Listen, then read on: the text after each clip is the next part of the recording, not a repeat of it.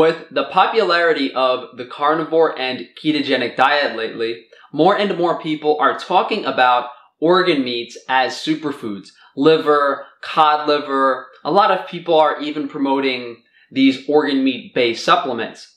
Then, of course, there are the lesser-known superfoods that are high-quality animal foods, like salmon roe, aka caviar, bone marrow, brain, shellfish like oysters, foods that people aren't making money on selling you. But today we are going to discuss kidneys, as they are very similar to liver from a nutrient standpoint. Just like liver, kidney has all of the nutrients your body needs. The water-soluble B and C vitamins, all of the fat-soluble vitamins A, D, E, K2, all of the minerals, elements, and essential fatty acids that your body needs. There are some slight differences between liver and kidneys. Liver is drastically higher in vitamin A, but this isn't unusual as liver is the only significant source of vitamin A found in nature. It also has a much higher copper content, which isn't actually a good thing because we have to keep our copper to zinc ratio in balance, which can be hard to do if you're eating liver every day. Kidney has slightly less vitamins overall across the board. About 70% of what is found in liver, and this is still an incredible amount considering the nutrient density of liver. Kidneys do have more iron and selenium, about 20% more in iron, and selenium's a bit higher, but this isn't that significant because both of these foods are incredibly high in these nutrients. It's definitely worth mentioning that vitamin C and vitamin E are contained in both liver and kidneys, as these aren't vitamins that people really think they're obtaining from animal foods. And keep in mind, how the animal is raised directly influences the nutrient profile of the meat. All the vitamins, minerals, elements, essential fatty acids count on the animal being on its natural diet of grass or forage. Due to modern conventional agriculture, the meat we're eating now isn't nearly as healthy. I've seen statistics showing that liver from grain-fed cattle actually has little to no vitamin A, and I'm sure this applies to all nutrients across the board. Imagine, the animal's starving, it's on a poor quality diet, there's no nutrients in the diet, there aren't going to be nutrients in the flesh of the animal. Since liver is so high in vitamin A and copper, it creates the issue of having to obtain the other fat-soluble vitamins in large amounts to maintain nutrient homeostasis. All of these nutrients are synergistic and work with each other, so we need to get all of the fat-soluble vitamins in certain amounts, especially if we're eating liver every single day. You know, our indigenous ancestors weren't having liver every day. We have created unnatural access to food, and even when the food is healthy or very good for you, it's not necessarily a good thing to always consume more of it. If you're eating liver on a daily basis, you need to make sure to supplement vitamin D3 or get some sun. You have to eat fermented food or supplement vitamin K2. And you definitely need some extra zinc in your diet to keep that copper to zinc ratio in balance.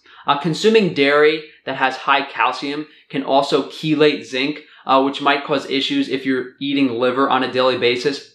With kidneys, however, you are able to obtain a very high amount of overall nutrition without throwing anything off. And this is especially for B vitamins. The only thing that might happen from eating too many kidneys is that you pee out some of the water-soluble B vitamins in your urine. Yes, liver is slightly higher in vitamin B12, but when you're throwing your nutrient homeostasis off by consuming liver every day, that's where you run into issues. So that's the main reason I like kidneys so much, not having to worry about eating all of those other foods to get those nutrients. But kidney does have a hidden benefit. DAO, D-A-O, diamine oxidase. It's an enzyme that is produced by the kidneys to process histamine in the body. Histamine is a neurotransmitter involved in immune system response, and it actually is contained in the kidney of an animal when you eat it. So people with a histamine intolerance might benefit from consuming kidneys. And not only do they contain the DAO enzyme that actually helps process histamine, it contains all of the nutrients that your body needs to produce DAO, DAO. It's definitely a piece of the puzzle in regards to solving histamine intolerance, which I'll talk about next week. But let's cut to the chase. Why is no one eating kidneys? Because they taste like piss. However, there is a quality factor here. Younger, properly raised animals will yield much milder, better tasting organs. This applies to liver as well, kidneys, of course, any part of the animal. Fresher meat also makes the flavor more mild. I've literally eaten freshly slaughtered lamb kidneys hours after the animal was killed, and they don't really taste like anything. So if you are having issues with food palatability and not enjoying the taste of the food, you want to buy higher quality, younger, and fresher. In regards to preparation, lately I've been purchasing veal or lamb kidneys and letting them soak overnight in a salt water solution. What this does is draw out any of the negative flavors that were left in the kidney. I would probably use milk if I wasn't allergic. And after you soak them in salt water or salted milk, you can then prepare them however you like. And kidneys are delicious. You could pan-sear them, you could poach them in milk, poach them in butter, throw them on the grill, a little bit of salt at the end, maybe finish them with some more butter. Kidneys can be just as delicious as any food if prepared properly, but you have to put in the extra effort with soaking it. That's the key here. Or you could be like me, chop it up into tiny bits and swallow it down by the spoonful raw.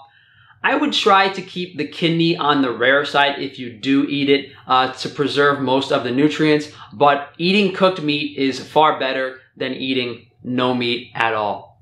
Thank you guys for joining me today. If you could please like the video, subscribe, hit that bell icon, and share the video if you can.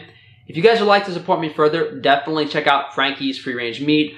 We do sell veal kidneys, and we might have some other kidneys in the future.